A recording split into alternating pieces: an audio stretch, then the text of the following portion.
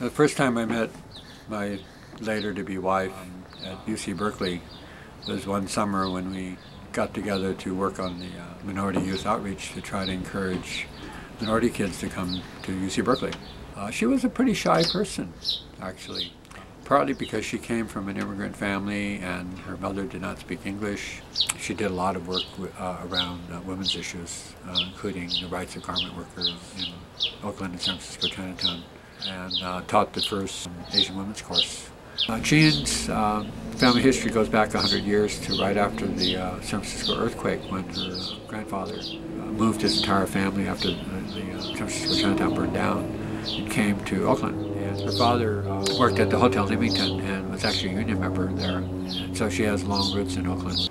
Mom was a union organizer, so she was always working with janitors and healthcare workers, and she's been a community activist her entire life. So we, as her kids, basically grew up the entire time at community meetings, at parades, in the union halls, at rallies and marches. And I think that's where she really taught us so much with her passion for social justice issues. Mom would drag us to every museum and art exhibit and cultural event that existed, whenever we traveled to different places, or, here in Oakland, to make sure we were really well-rounded. And we finally learned how to protest and to tell her when enough museums was enough. But it really instilled in us a deep love of learning. Mom grew up pretty poor with her family not having too much. So she had the opportunity to get a scholarship to go to college, which really gave her the opportunity to do what she wanted to do in the world, which is make the world a better place.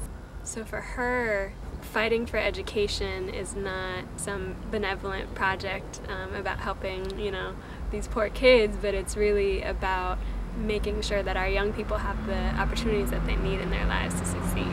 It was actually her love of art and music that kind of jump-started her into politics. The city of Oakland was cutting music and art programs in our schools, and she organized parents to start a group called Save Our Schools. We believed her when she said that Oakland needs leaders who are willing to put kids at the center of decision making. She saw that bringing 700, 800 parents to a meeting by itself would not be enough, and that we needed better elected officials that had roots in the community. And so she was one of the first really premier parent activists to run for school board and win a seat on the school board. Our conversations around the dinner table were pretty much always about what was going on in our community, and specifically what was going on in Oakland.